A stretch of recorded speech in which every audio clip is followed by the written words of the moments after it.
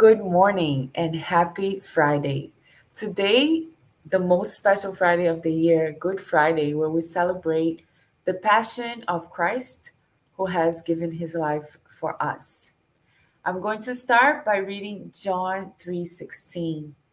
For God so loved the world that he gave his only son, that whoever believes in him shall not perish but have eternal life.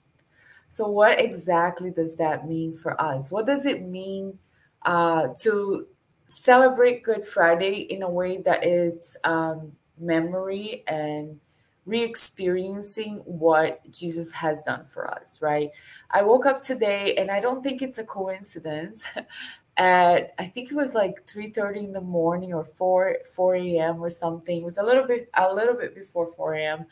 And there is a priest in Brazil that he does all these rosaries in the middle of the night. I mean, he does them over and over again. He does for the church, he does for the 40 days, he does for, the 40 days Lent, he does for St. Michael the Archangel. He does these rosaries like every night for 30 days, 40 days, and he does it in the middle of the night.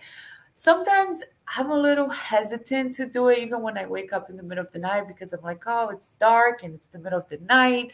I don't know if I want to be like necessarily, reflecting on all of this. But today I woke up early and I turned on his channel on YouTube. And I will leave the link here. It's in Portuguese, but just for now, it's in Portuguese. And for anybody who understands Portuguese or Spanish, it's like the bomb to participate in this rosary. It's so powerful. I feel the presence of God in my house, in my life, when I am partaking in that rosary with Him. So I was like, okay. Then as soon as I put him on, I mean, the video was already going for hours. He was going to start the first mystery, and I was able to do the whole rosary at least once with him. And I thought that was amazing. Definitely not a coincidence, right? Definitely not a coincidence. So as I woke up later, I went back to sleep, and then I woke up and I started reflecting on the passion of Christ and really the meaning of everything that he did for us. It's very painful for me to see anybody suffering, to think about an animal suffering or a baby suffering, or anybody who is just innocent, right? And that's why I have a hard time with, like, for example, I've never watched the Passion of the Christ movie. I have a really hard time watching someone suffer. Like, I feel the pain. And I mean, I don't want to say I feel the pain just like them, but it really, really is hard for me. I'm just going to say it like that. It's really hard for me. So, I woke up today and I started to reflect, like, but why? If God is God, right? God is God. Why would he have to sacrifice his son?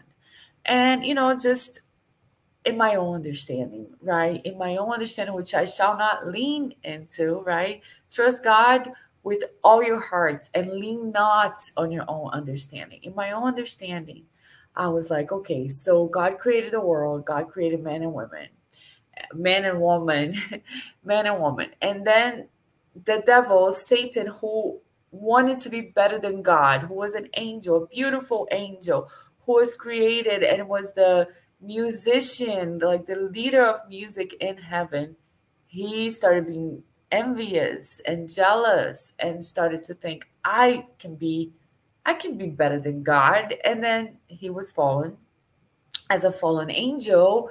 He tried to take the creation of God, the man and woman, and to tempt them and to say, hey, if you do this, you will be on my side. You know better. You know you have all the wisdom.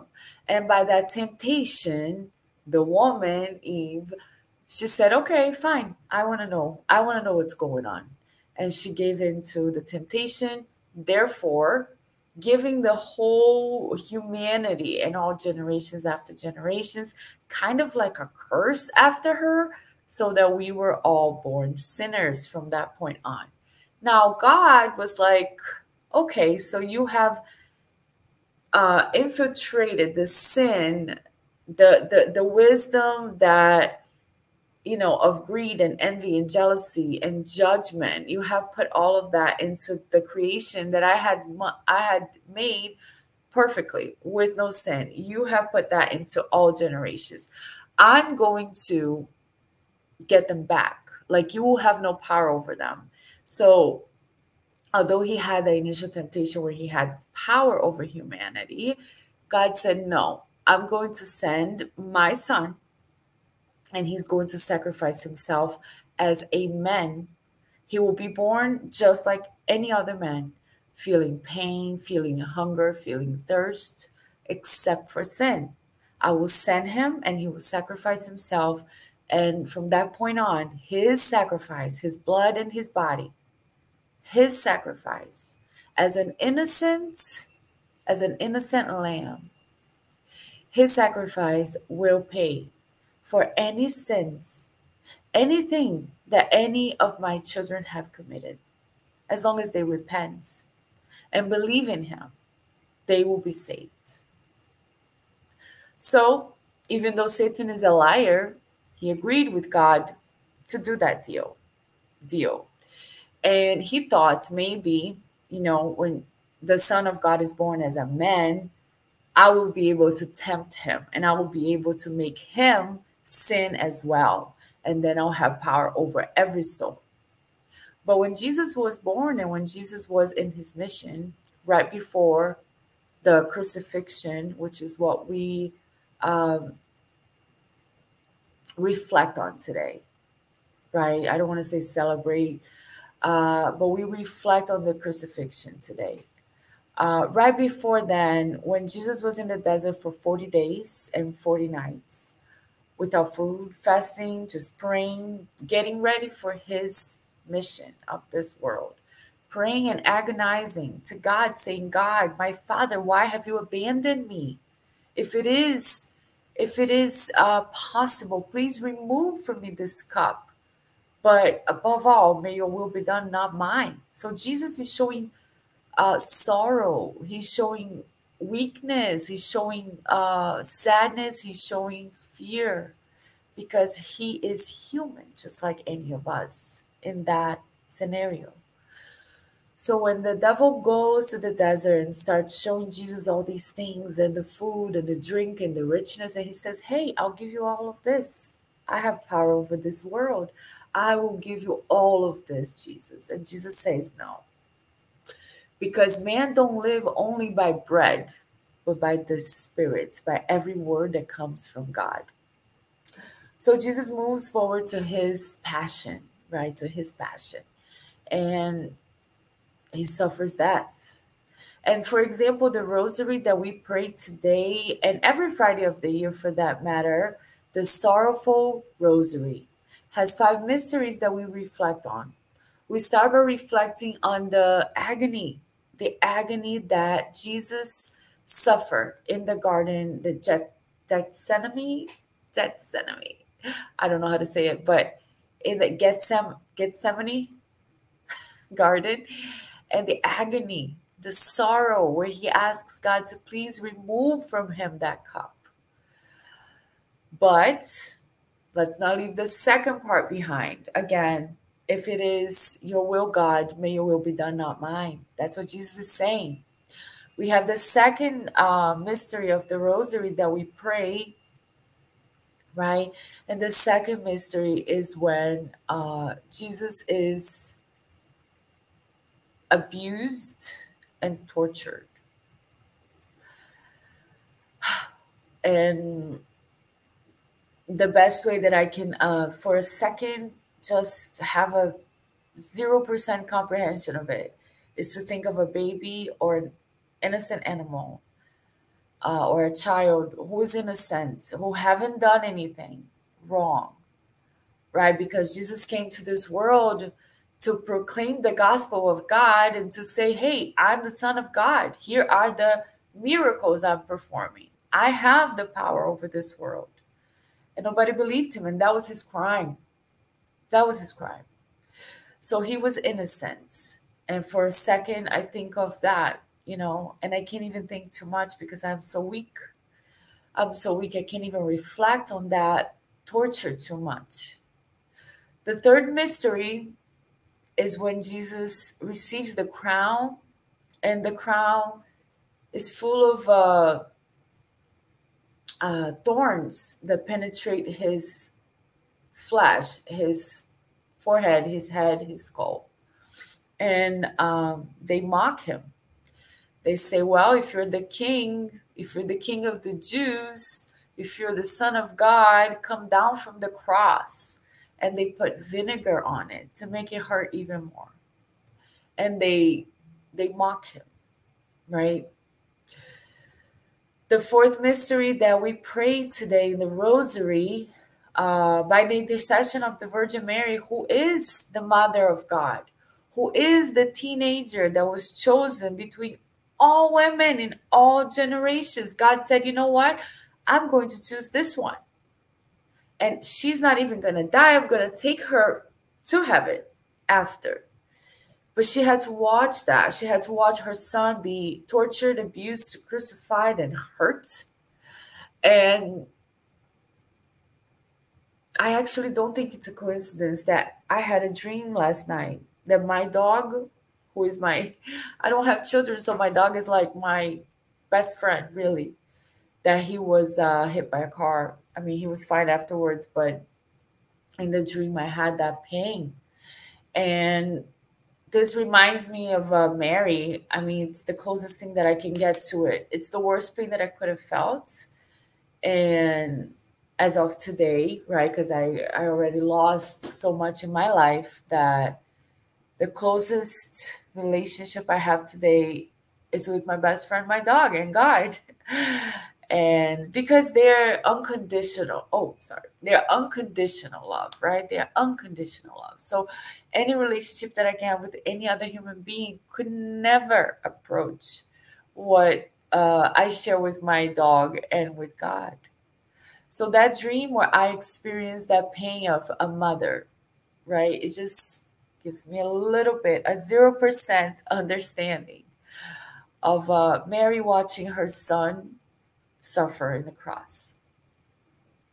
The fourth mystery, after the crown and the thorns, we contemplate, we reflect on Jesus carrying the cross, where he had to do the walk, what we call the Via Sacra in Portuguese, the sacred, I don't know how to say that in English, but it's where he goes and he walks with the cross, and there's somebody there to help him, and he falls and they help him get up, and they offer him something and he says no, and he falls and he gets up. And that journey that he had to do carrying that heavy cross. And what does Jesus say to us as his followers, as his children? He says, if you would like to follow me, take your cross upon you and follow me. So Jesus never said, if you follow me, you will be super rich. You will have no issues. Every disease will be healed. You never lose anybody. And you will be extremely happy in this world. He never said that. A lot of times we hear a lot of preaching, especially from non-denominational churches that preach abundance and richness and only the things prosperity. They preach prosperity. And Jesus' message was not surrounded around prosperity. Jesus' message was surrounded around his sacrifice, his cross.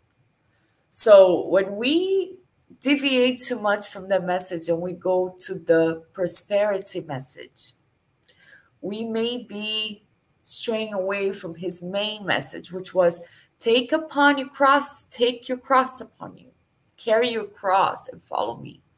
So take the sufferings, accept the sufferings of this world with dignity and glorifying his name, because every suffering is an offering to him. It's an offering. Jesus, I offer you my suffering today for the sins of this world, the fallen world where we live.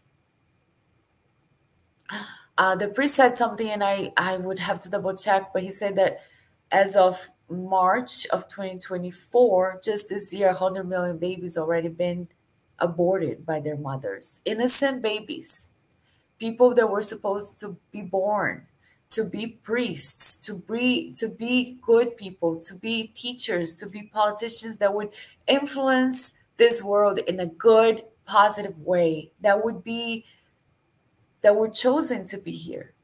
They were aborted, they were killed. And when a baby is aborted, the baby feels the pain. The baby is taken apart. His body is taken apart and he feels it. So, for those horrendous sins, we offer the sufferings of this world, right?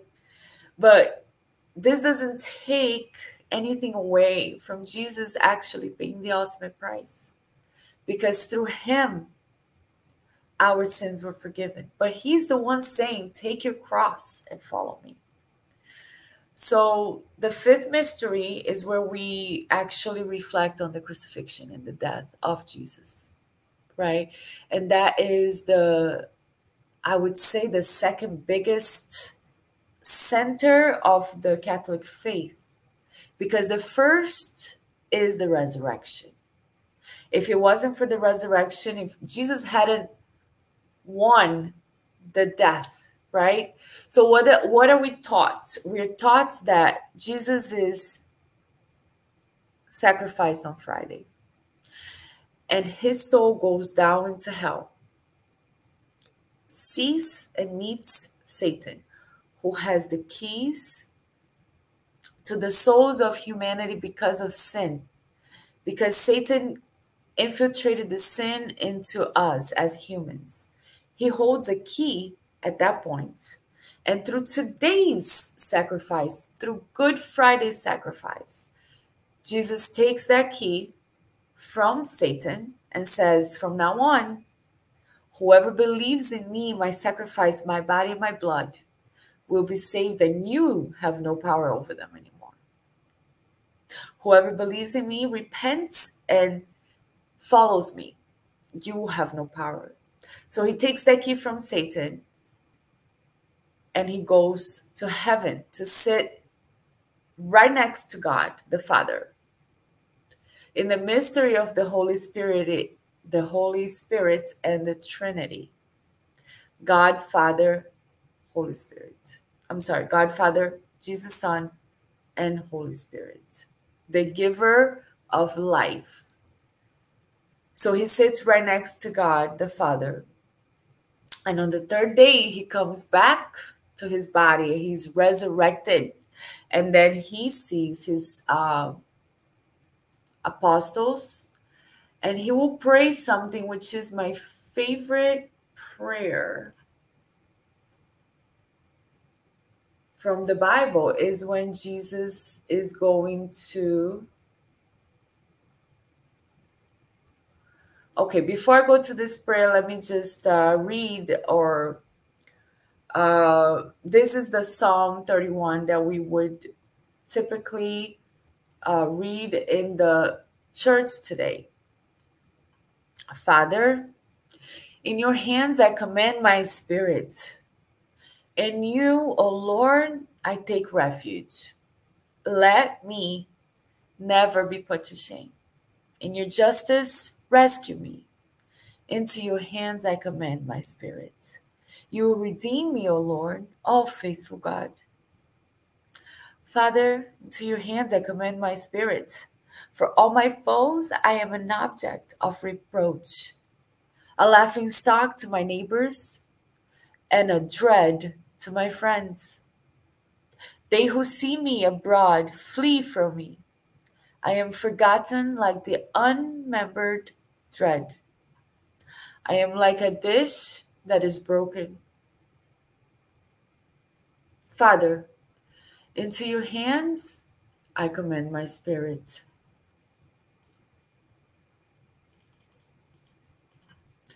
For all my foes, oh no, this one I already read, sorry.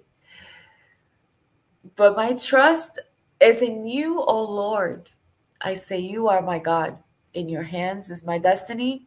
Rescue me from the clutches of my enemies and my persecutors.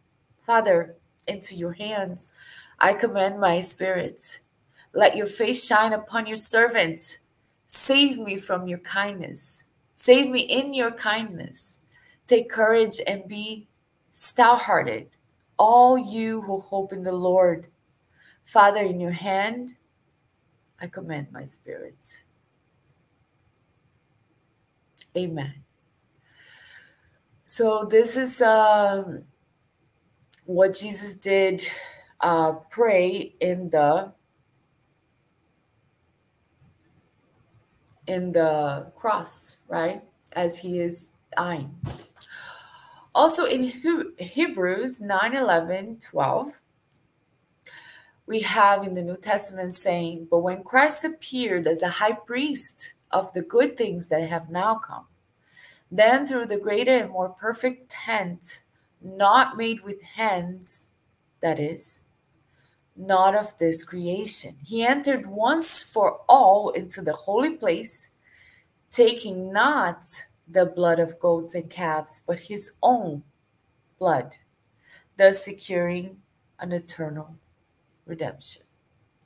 So now real quick, I'm going to try to find a prayer that I love, which is when Jesus is about to, Jesus' prayer to God.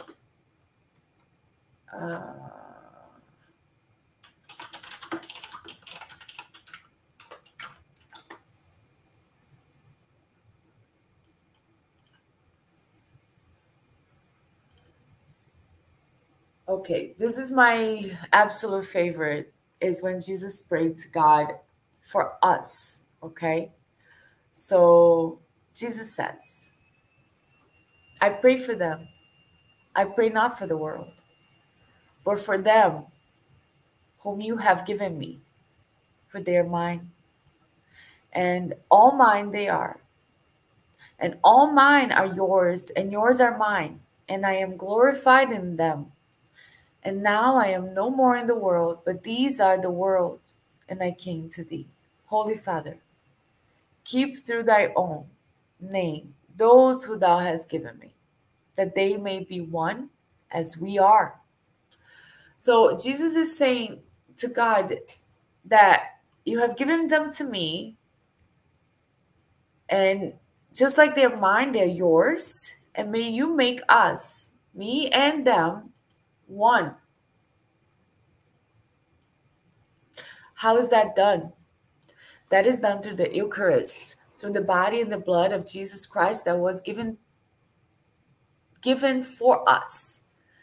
Every day in Mass, everywhere in the world where Mass is celebrated, when the priest, by the power that was given to him, when Jesus said to Peter, you are the rock of my church, and whatever you connect in this earth, I will connect in heaven. So Peter, given that first authority, the priesthood for the church, passed on in a mystery of faith from generation to generation. When the Father, the priest today, no matter who he is, because the mystery of his authority is in the sacrament of the order, which is a sacrament, a visible sign of those things we cannot see. So it's something that is connected in heaven and on earth. The same way it's connected on earth, it's connected in heaven.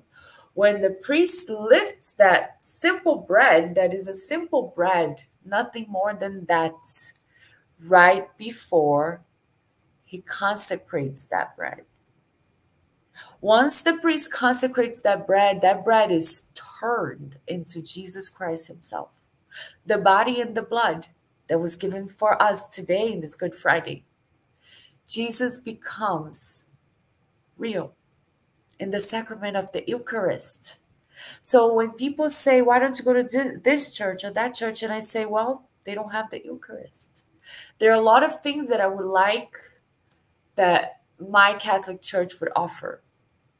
I would like it to have more youthful activities, more modern music. I would like it to have more charismatic sermons, but none of that changes the fact that Jesus in the Eucharist can only be found in the Catholic Church. So that's what he's saying here. He's saying that they may be one with me as we are, as Jesus and God are one. Jesus is asking God the Father that we may be one, just like they are. What an honor, what a gift. He says, while I was with them in this world, I kept them in your name. Those that you have given me, I have kept, and none was lost. But the son of perdition, that the scripture might be fulfilled. And now I come to you, and these things I speak in the world, that they might have my joy fill themselves. I have given them my word. I have given them your word. And the world hated them. Why? Because they're not of the world, as I am not of the world. And this is another part that I would love to stop for a second. I don't know if you believe in Jesus today.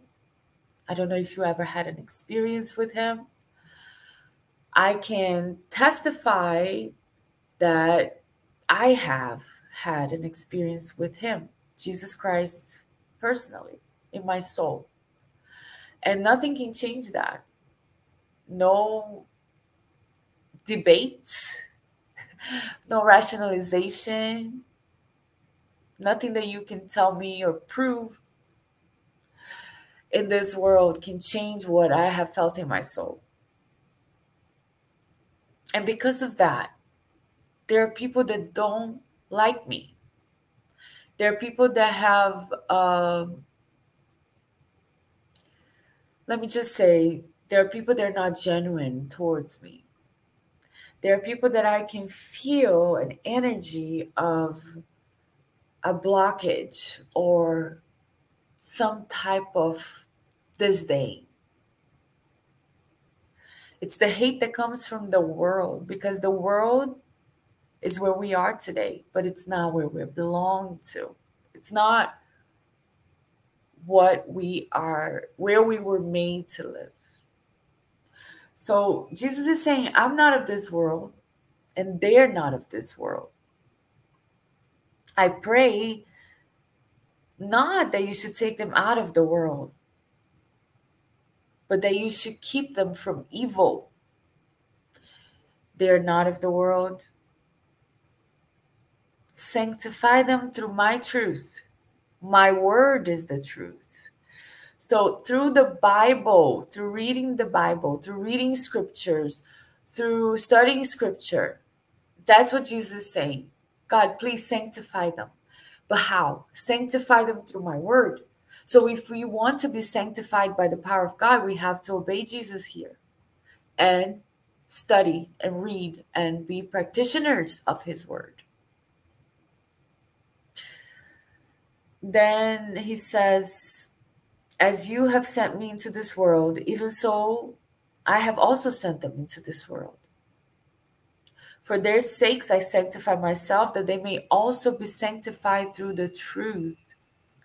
So when people say we're not saints, we can't be saints, that's contradicting the Bible, right? Because he just is saying, so they may be sanctified as well. Neither I pray for these alone, but for them also, which shall believe on me through their word, that they all may be one, as you, Father, are in me, and I am in you, that they also may be one with us, that the world may believe that you have sent me, and the glory which you have given me, I have given them, that they may be one, even as we are one. I in them, and you in me, that they may be perfect in one, and that the world may know that you have sent me and that you have loved them as you have loved me.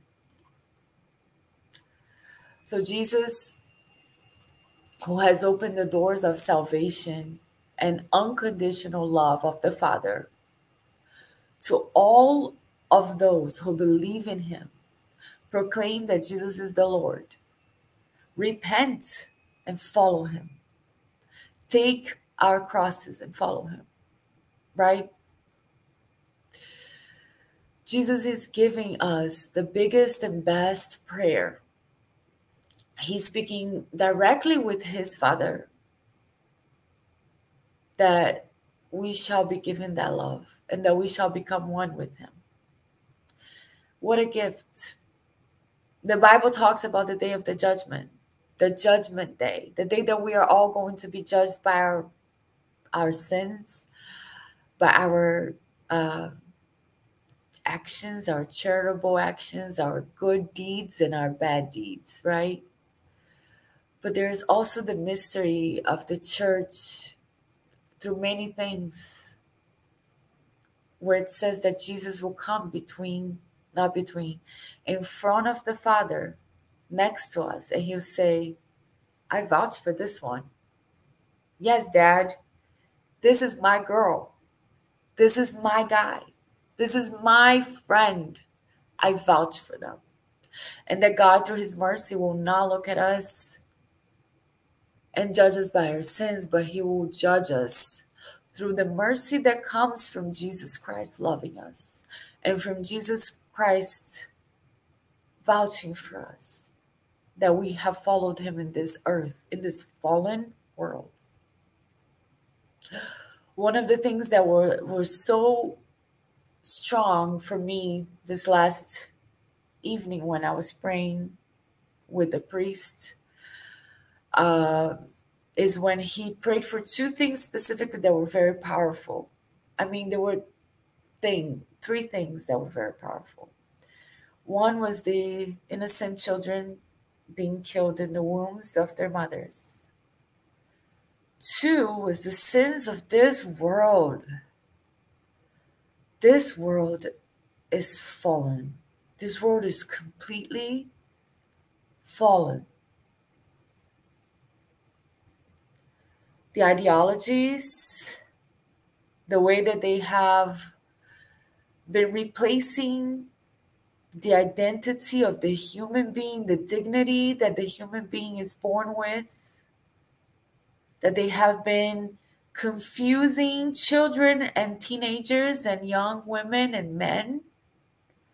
They have been confusing them with ideologies telling them that they can be anything they want, that they shouldn't have this or that they shouldn't have faith, that they shouldn't be family people, that they should be independent, that they should glorify themselves, their bodies, that they should live by vanity and the pleasures of the instincts that come.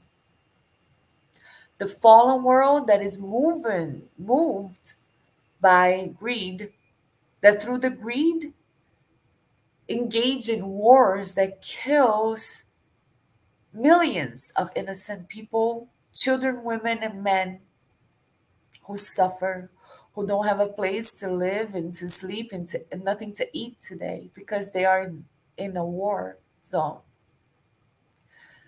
For those sins, we come in this Good Friday, this powerful day of the church all over the world, united, reflecting the sacrifice of Jesus Christ, the Lord. We pray for the sins of the world.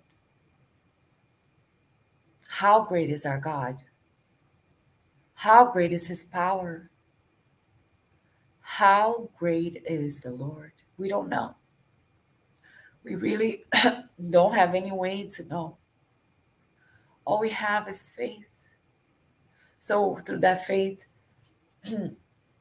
we may pray for the sinful world.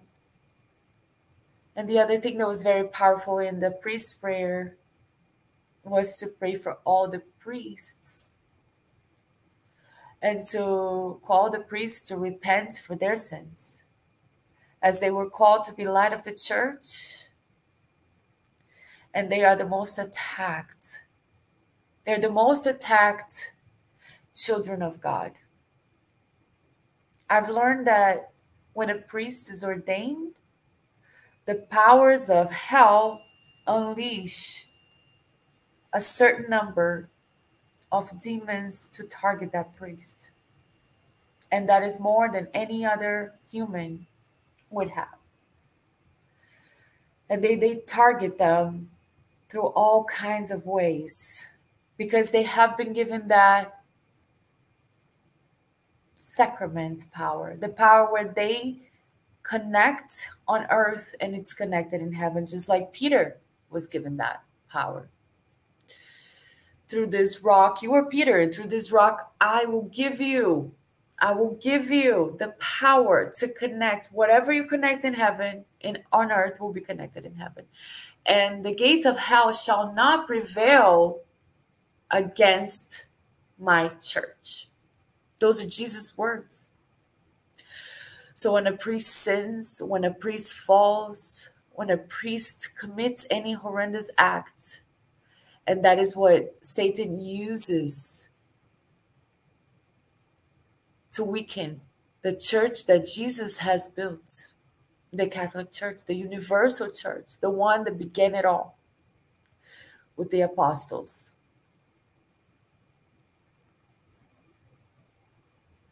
So that was the other powerful petition today, because today is such an immense, there's no words, but it's such a huge day in the faith. There's so much power today. I'm only human, so there's not much I can say. But there's a whole spiritual war happening all around us. There's a battle in our minds, in our souls, and there's a battle all around us through the powers of hell and heaven. And we know the promise of God is that Jesus is already the victorious one. But there are so many things that have to happen so that history and the promises and the prophecies can be fulfilled. That's just the way it is. Why? I don't know. I don't have all the answers. I have faith.